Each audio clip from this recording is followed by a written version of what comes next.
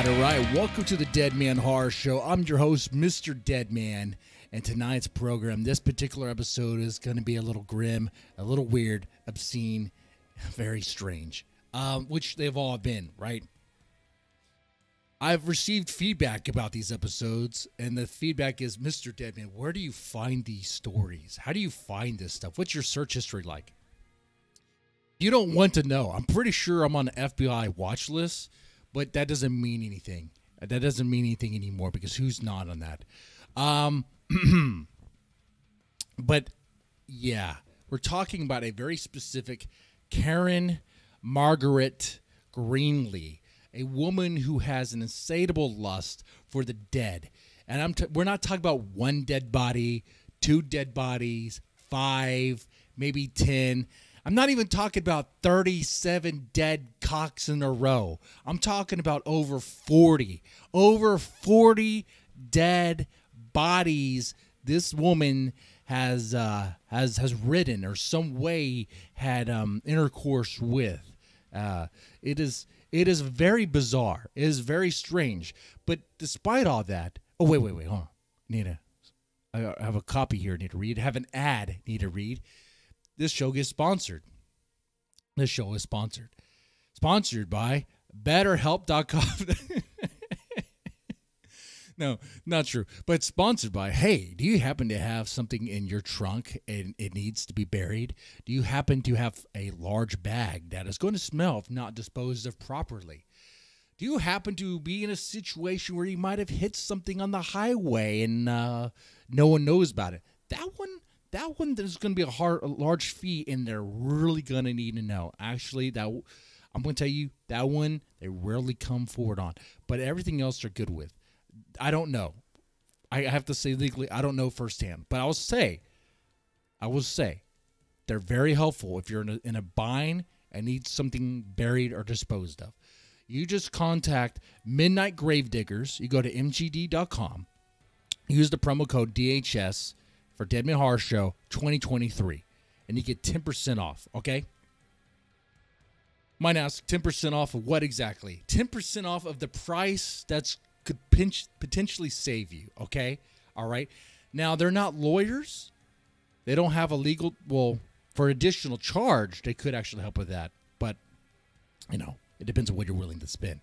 And I don't think the discount actually applies on their legal services. But that's Midnight Gravediggers. We can dig it. They can help you out if you're in that sort of bind. Now, let's get into this here. Karen Greenlee is a freak. She is a sex fiend. And I think you could say that without anybody being like, oh, don't slut shame her. I mean, we're talking about over 20, near 40, over 40 dead bodies, okay? Dead body. I think after one dead body, having sex with one dead body, you could say she might be a fiend. She might be a fiend. It fits. The label fits there. So I don't think anybody is going to be upset with calling her a slut for the dead. She's a slut for the dead. She's a whore. She's a whore for the dead. Literally is. You see these horror thoughts, I should say. These horror hotties, horror babes on Twitter who pretend, who role play like they have a lust for the dead. This chick, Karen Greenlee, which there's no good image of her. Okay, the best thing I could put on this, if you're listening to this on the podcast form, you're not missing out on much. I could describe it to you the best way I can, and that is first. Let me find this here. The image I have on the screen looks like, imagine Dave Mustaine with black hair and near a coffin that looks like it has rats in it. Okay, not a very good-looking woman. Okay, but then again, she doesn't have to get dolled up for her particular type, right? They're not going to judge. The dead's not going to judge. Okay, they're already stiff and ready. Okay, but let's be serious here. This is a real thing that happened. Real people, I guess, real corpses have been violated by her, so we got to take this seriously. I'll take it as serious as California took it because she wasn't even convicted. She wasn't even convicted for necrophilia. You know why? Because the great state of California, that wasn't even a law in the books. I guess they didn't think, Someone could be banging dead bodies, or it's a dead body. Who would really care? Oh, someone's gonna care. People do care. This chick was sued for this stuff. She was sued for this. So how did this happen? Well, the news broke. Because of her own activity, her own actions here. During let me tell you this a little bit more about Greenlee, her past, what she did. So she worked as an embalmer, an apprentice embalmer. So she had plenty of access to corpses. Makes sense, right? Makes sense. If you're going to be into necrophilia, you're going to work at a morgue.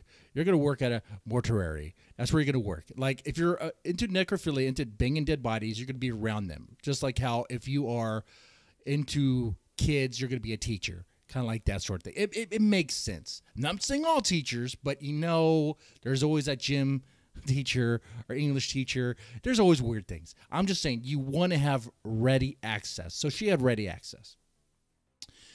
So she worked at a mortuary in Sacramento, California. In 1979, sometime around there, I think December, she stole a Cadillac. The story goes she stole a Cadillac hearse. And she was driving to a private burial and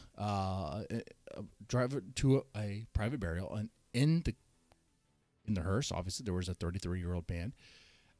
He was in there, dead, obviously, had died a week before.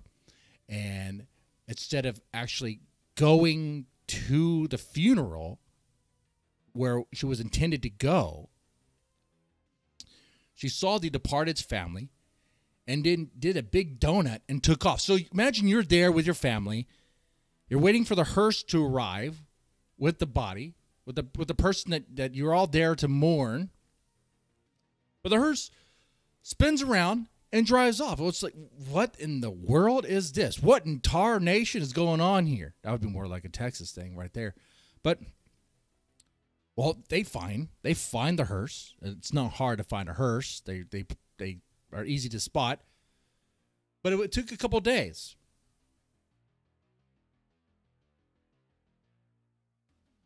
I don't know if you caught that. That was a big burp. I don't know why. Very, very unprofessional there.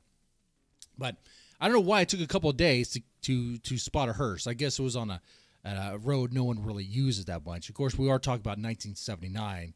The technology is not that there. But wasn't it the same time? We went to the moon around that time, right? Anyway, that doesn't matter.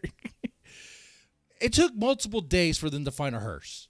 Okay? All right. But when they found it, they found her inside, Karen Greenlee. She had tried to overdose on Tylenol and codeine so that to pump her stomach out. And they also found a 4.5-page long written confession. A confession in the hearse. Like, so she I guess she felt so bad about what she did that she decided, this is it.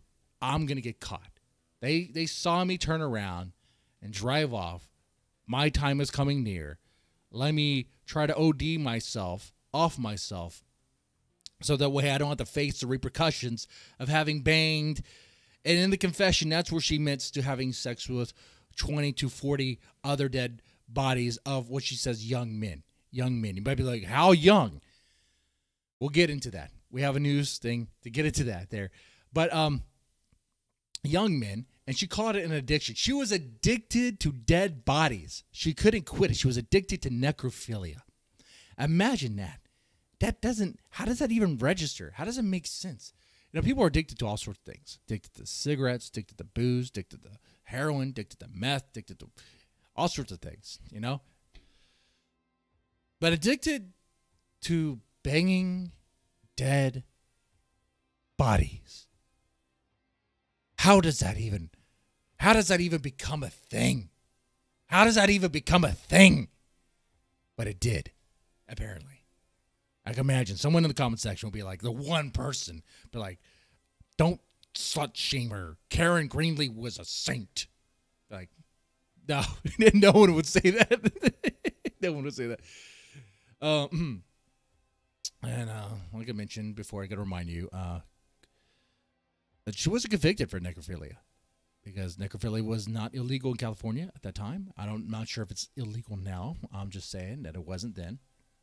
But she was accused of stealing a hearse and interfering with the funeral, which she pled guilty and was sentenced to a $255 fine, spent 11 days in jail. Wow. Seems pretty light for over 20 to 40 counts of what would be like rape, right? I mean, it's not like a dead body can consent, right? But I guess they can't say yes, they can't say no. So it's kind of ambiguous. What is it? What is it there? If it doesn't have a pulse, does it even matter at that point? I mean, you let me know. Gross. However, she did serve probation. It was she had mandatory therapy where she could try to make peace with what happened. Of course, the family of the body that was intended to be buried, they sued her. They sued for $1 million. But the mother of the victim, that would be the plaintiff there, she ended up settling. They ended up settling for, I think it was like $117,000. So there's that there. But what I find interesting is really what we can get more out of this, some interesting details, is there was an interview with Karen Greenlee.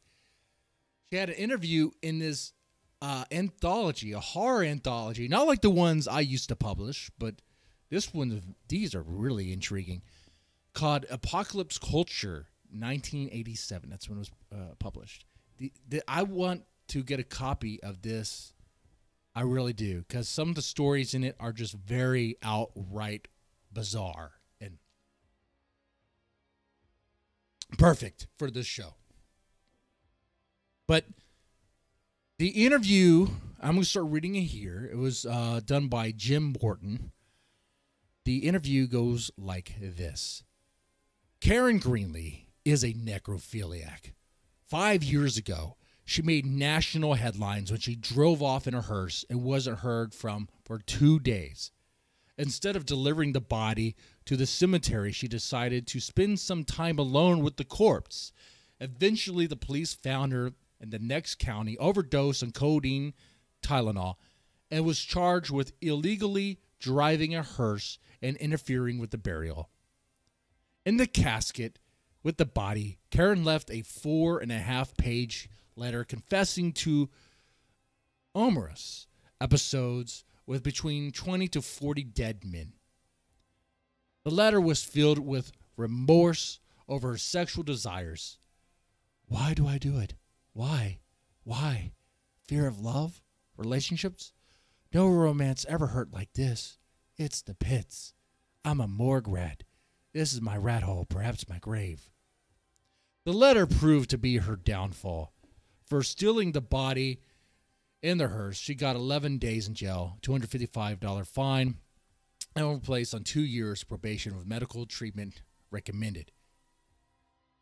Meanwhile, the mother of the dead man sued, claiming the incident scarred her psyche, and asked for $1 million, but settled for $117,000.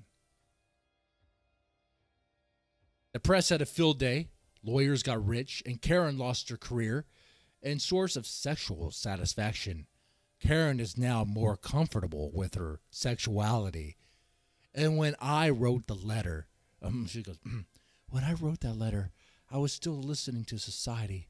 Everyone said necrophilia was wrong, so I must be doing something wrong. But the more people tried to convince me I was crazy, the more sure of my desires I became. So in short, that therapy, now I'm not reading this part, this is just my commentary, that therapy that was recommended for her, did it help? Absolutely not. She just solidified her perversion, her kink. Don't kink shame. It's probably what they talked about in therapy.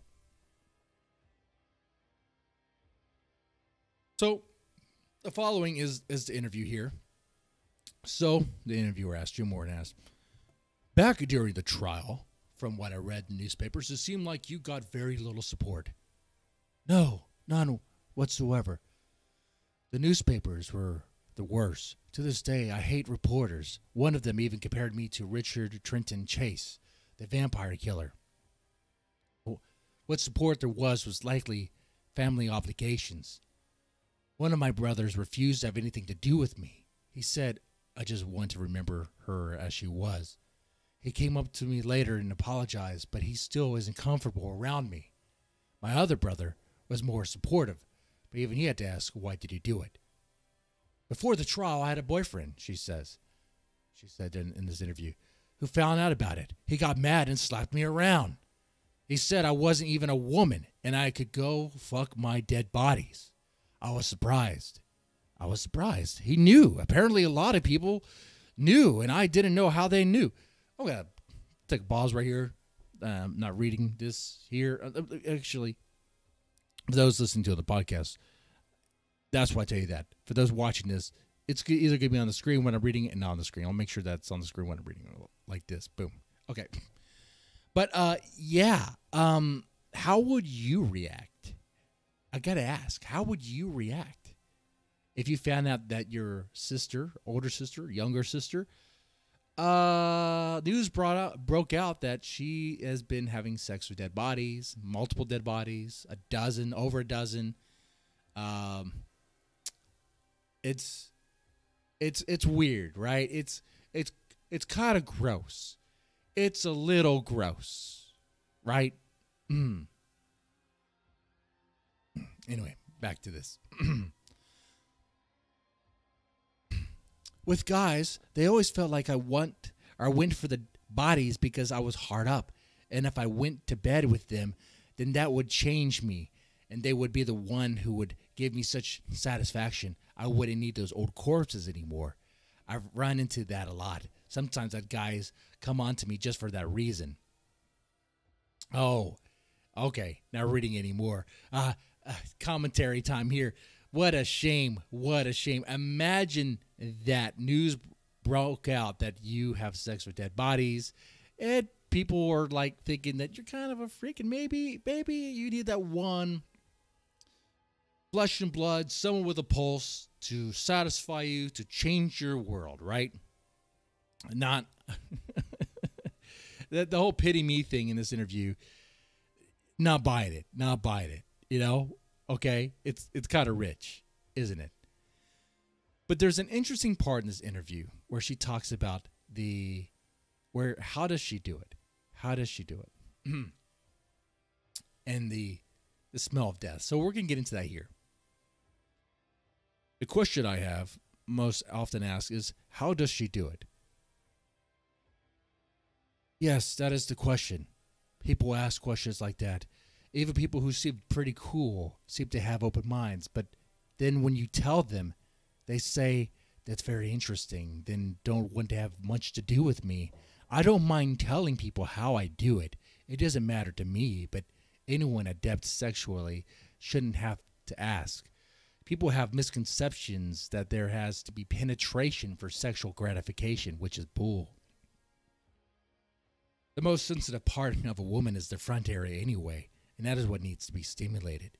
Besides, there are different aspects of sexual expression. Touchy-feely, 69, even holding hands. Wait, hold on. Pause. Commentary time. Wait. Hold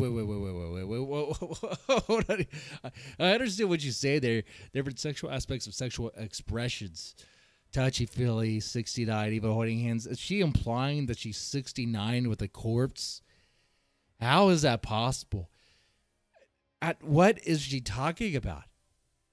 Did she get on top of a corpse and gyrate her lower body on the chin, on the lips? Is that what she's talking about? I think that's what she's talking. This is insane in the membrane over here, but we're just getting started, folks. We're just getting started. I hope you have a hard, stiff drink. No pun intended, but I hope you have a stiff drink on hand. I don't have any. I'm going sober. Cold turkey. I want the DTs to come in so I can hallucinate and see some things. No, I take shrooms for that. No. Anyway, let's go back to the interview here. The body is just lying there, but it has what it takes to make me happy. The cold, the aura of death, the smell of death, the funeral surroundings, it all contributes. The interviewer asks, the smell of death? And Karen indulges. Sure, I find the odor of death very erotic. There are death odors and then there are death odors. Now you get your dead body that's been floating in the bay for 2 weeks or a burn victim, that doesn't attract me much. But a freshly embalmed corpse is something else. There's also attraction to blood. When you're on top of a body, it tends to purge blood out of its mouth. When you're making passionate love, you would have to be there, I guess. Oh my God. Commentary time. You would have to be there. I imagine you would have to be there. What in the world? Now, I said before, young men, right? She said that she likes to have intercourse with young men. Well, is there more to that? Well, yes, there is, actually. There is a little bit more to it. Let me see if we find it here. I had this saved up. Where is it now? Oh, man. Where is the article? Oh, my God. I had it saved. Where'd it go? Oh. Here we go. Okay. I'll put it on the screen so that way you know I'm reading this. And here we go. We're going to read this part of the art. This article here about Greenlee's story. It says, but Greenlee's story doesn't end here. She got a taste for fame, and in a few years later, she gave an interview to Jim Warden. Okay, there we talk about that. And next paragraph here. But because Karen really liked cute guys in the interview done to the heights of the AIDS crisis, she laments how her target audience tends to be sick. She goes into the group I find attractive. Young men in their 20s are the ones who are dying of AIDS.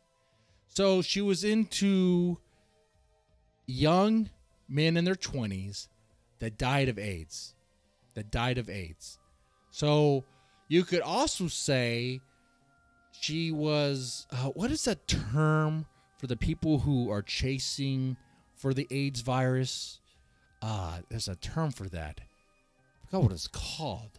You can let me know in the commentary on the podcast or in the YouTube comments section. Wow. Bug chasers, right? Bug chasers. Now, being that the body is dead but embalmed, so it's not, that's going to pause the decomposition process. I don't think the AIDS virus would still be alive and thriving in that blood. I would hope not. Why did I just say that? I said I'd hope not. Wishing that at least you wouldn't have that sort of risk. It doesn't matter. Really, she's engaging in this bizarre, dark, messed up behavior. She wasn't spared from AIDS by anything godly. That's for sure, is what I'm saying. All right. Let's get back into this this interview.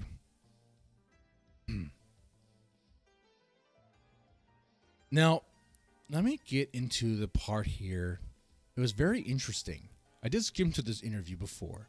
There's a part of how she got into necrophilia and other things about it. Because you might be asking, wait a second, Mr. Deadman, is this a one-off case? This has to be right. How often is necrophilia?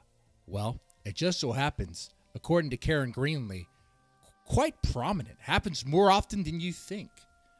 And I don't doubt her. I don't doubt her at all. In this situation, I think she's telling the truth.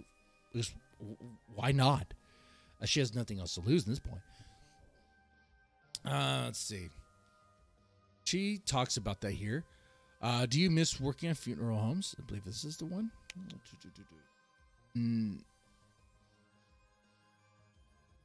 Okay, let me see if that's the one there.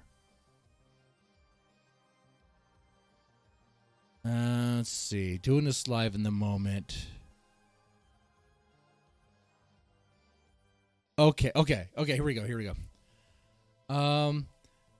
The interviewer asked, Jim Warren asked her, there seems to be a strong camaraderie between morticians, almost like a secret society. And she says, very much so. Morticians are very tight with each other because most people won't have anything to do with them. I used to find if I went to a party, I would always be introduced like, this is Karen, she's a mortician, but they don't say, hey, here's Karen, she's a secretary, she's a veterinary assistant or anything. A lot of people are under the misconception that morticians are very straight, very somber. And if they ever went back to the prep room and heard all the jokes that are cracked, it would blow that theory right out of the window. And he asked, okay, did any of those morticians ever testify for or against you in the trial? And she says, one funeral director testified on behalf of funeral practices. And he was asked how often necrophilia occurs, and he said it almost unheard of in this profession. And she further explains, yes, after the interviewer asked, that's a major lie, she says, yes, definitely. Necrophilia is more prevalent than most people imagine. Funeral homes just don't report it. There was one place, I mean, pause here. No, people on YouTube, I'm putting on the list to run reading. Oh, okay. I'm trying here with what best I can. You can see I'm a little distracted by this story. Now, why would a funeral home report an incident of necrophilia? Think about that for a second. Let's say someone working at the funeral home walks in and, and sees someone who works there, a mortician, banging a corpse. Why would they report that? They report that, guess what funeral home is going to lose business? That's right. The funeral home that reported it. So they could save business by just making sure it stays buried. Okay, but what about that mortician? Well, are they going to get rid of them? They probably should, but they won't. If they get rid of him, what could he say about that funeral home? Oh, maybe there's NDA. Okay. What if he doesn't care? What if he feels like he has nothing left to lose? You can only take so much from somebody. If they have no money left to give, you could still try to sue them, but they have nothing to give. Okay? All right? So, what I'm saying is, I can believe that it happens more often than we think.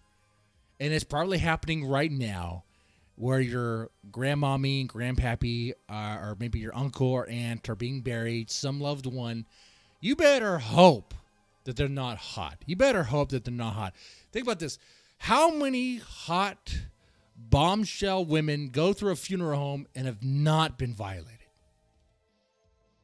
Think about that. Because who would stop them? Who would stop a mortician from taking her out or giving her a ride? Who would stop it? Someone who's good and honest? Okay. Someone with integrity? So now we're just hoping there's integrity, right? There's no one who would stop it, right?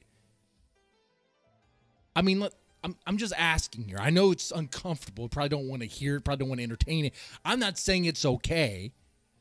I'm just saying who's going to stop it. We already know the funeral home's not going to stop it. The most they'll do is maybe like the Catholic Church, change location. Okay, man, maybe you need to go to this other home. Okay? You don't want to get the word out.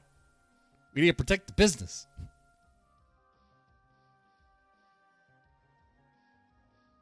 I am not surprised by this. But let's read more into the interview.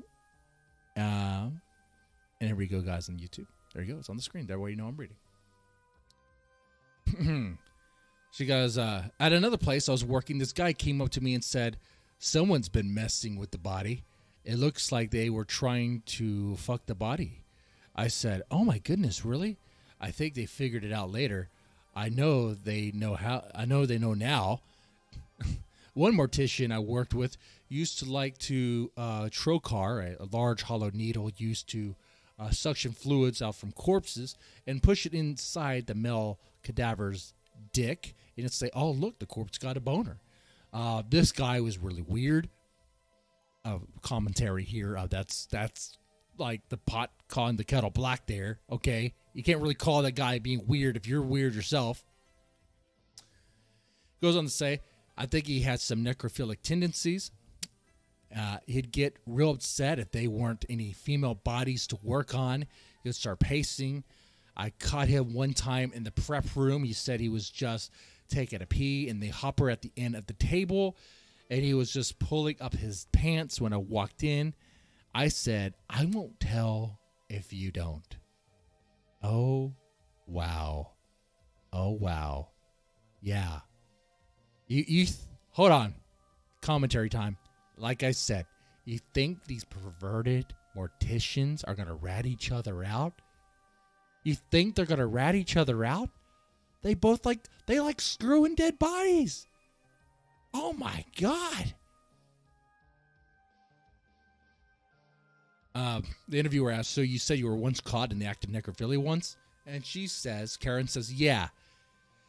I had tried to kill myself and was living in a halfway house a couple of blocks from the funeral home. I decided to go to the mausoleum and try to kill myself again. The mausoleum had a door connecting it to the mortuary. I was sitting in there real depressed, and when, just for the hell of it, I decided to try running my driver's license along the edge of the door, and click, it opened, popped open. I couldn't believe it, so I tried it again, and the door popped open again. I went into the prep room, and there happened to be a body in there.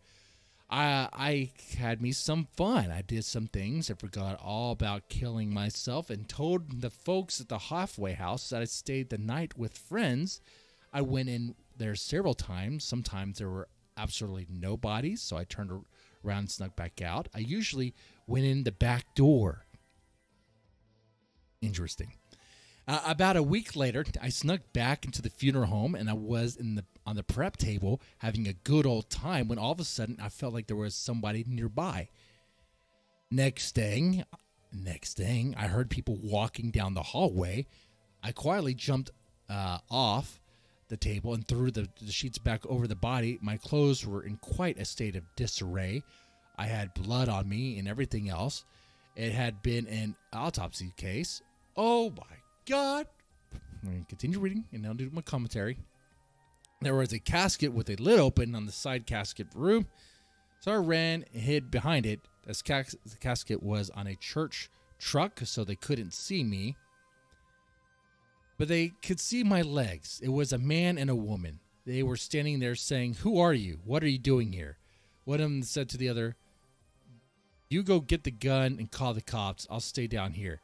I knew I only had one chance in, so I busted out and ran. I knew the layout of the place, so I ran down the hall and out the place, out the cemetery. At the same time, I still had a friend who worked at the funeral home. He said somebody broke into the funeral home. You know who it was? You. They put in an alarm after that. I think they called the police, but there were never any charges. I'm sure they didn't want the publicity. And she says that there was last time it got very close, except for that I broke into a few tombs. Okay, hold on. There's a lot to say here. So she was going to kill herself. So all of us that are slut shaming her, kink shaming her, are probably in the wrong here. Because if she didn't have sex with these dead bodies, she herself would have been dead. Think about that. So if you say she shouldn't have done this, you're saying that she should have just offed herself. Well. Look at that. You know what I say to that? You know, if she did do that, if she did pull through and was went all the way with her idea she already had before she broke in, then none of these bodies would have been violated. You know, there's that. So maybe you got to listen to the voices in your head is what I'm saying there. Maybe there's a time and place where it's best to listen to the voices in your head so you prevent further damage and further harm. Maybe the voices are, maybe you don't want to hear it, but maybe it's either that or go get professional help. Go get professional help. Or go get help. But Mr. Deadman, she got help. She wrote a couple of corpses. Well, maybe that could be therapy then. You know what? What do I know? I'm not a professional. Maybe writing cold dead bodies is therapeutic for some. I've seen Clerks, the original. She seemed to have a good time. That was just a movie. It was based on real life events. I don't know. I take this case. Maybe it is. Use my body to keep you alive. Maybe that was going on here. This is so interesting. Sick. It is. So macabre. I think that really fits this. Now, the interviewer asked more about, have you seen changes in people's attitude towards necrophilia? And she says, yeah, when I came out here, I noticed it. It's almost a fad.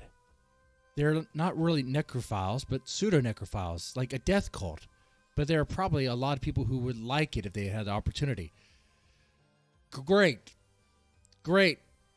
commentary time. Kind of like what I said about the Twitch thoughts, the horror thoughts. Twitch thoughts, that's a Twitch.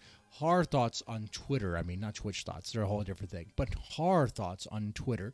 You know what I'm talking about. You see them. They look very great. They look very interesting. And I do follow some. I'm friendly with some. I had some on the show before. They have OnlyFans. You do you. But, they will pretend to be flirting with the dead and all that. Why not just go the full mile? Don't pretend. Go all the way. Go all the way. Stop acting and actually do it. What am I promoting here? Oh, my God. This is crazy. And if you do, I'll end up talking about it. So it'd be great. Wow. But the question I have to ask you guys is it something you would do? Something you would entertain? I mean, if it's on the table and no one knew, would you? No bueno. That's all I can say. Let's read the rest of this interview here. It goes on to say, Jim Morton says, perhaps there's a vast network of necrophiles who, for the lack of a form, will never know each other's existence. Well, social media has changed that, I'm sure. And she goes on to say, well, there's the Lila Windows Group, American Associated Necrophiles Research and Enlightenment. Are you kidding me? There's a what? I learned that. I didn't notice that when I skimmed through this interview. There's a whole group, American Association of Necrophilic Research and Enlightenment. Oh my God. How do I join this? Just for research, for content for the show. Okay? That's all it is, guys. That's all it is. I swear to God. Say that. Oh, man. This is some stuff here. This is the story of Karen Greenlee. Karen Greenlee. All she really was a simple apprentice embalmer. She worked at a mortuary, and she had insatiable lust for boning dead bodies. She loved it. It was an addiction. She couldn't quit it. She couldn't stop. Some people were addicted to cocaine. Some people were addicted to gambling. I never thought I would ever hear someone being addicted to writing corpses, banging the dead. But apparently that is a thing. If you made it all the way to this end, you've learned quite a bit. And I bet you're in disbelief of everything you heard. You probably want me to tell you that this is all fiction. But it's absolutely not. This is all real. 100% real. At least the story about Karen and what she said in the interview is real. I don't know what to tell you with that. You learned something. That's why you listen to this show. The horror show. The Deadman horror show. It's not anything else. It's the Deadman horror show. You want a horror show? I'm going to give you a horror show. And you got it. You got it. With that said, thank you for listening. Thank you for watching. You take it easy.